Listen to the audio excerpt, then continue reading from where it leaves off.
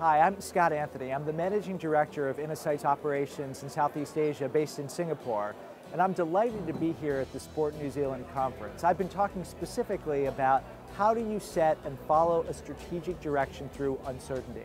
This is one of the biggest challenges that leaders face today. They recognize their world is changing, they recognize that disruption is coming, they recognize technology is advancing.